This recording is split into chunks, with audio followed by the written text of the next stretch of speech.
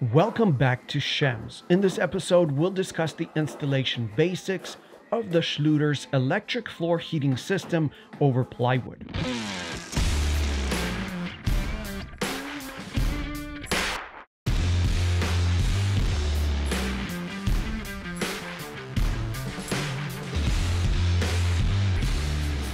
Once your floor is clean, begin by laying out the mat and cutting it to size.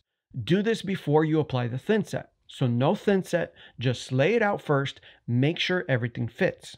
By the way, these mats come in panels or rolls, so you can buy them in rolls or you can buy them in panels.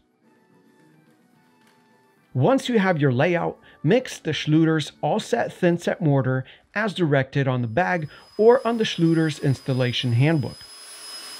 We will give you the basics, but for detailed instructions, we refer you to the Schluter's installation handbook online. So go online and they have a PDF of the handbook. Okay, apply the thin set as instructed with a 1/4 by 1/4 square notched trowel. So what you want is to achieve full contact between the mortar and the mat.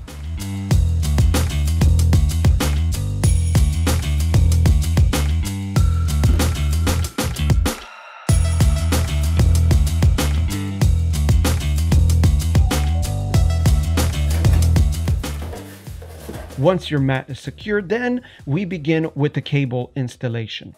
By the way, you are going to need a licensed electrician to connect your cable to a circuit box.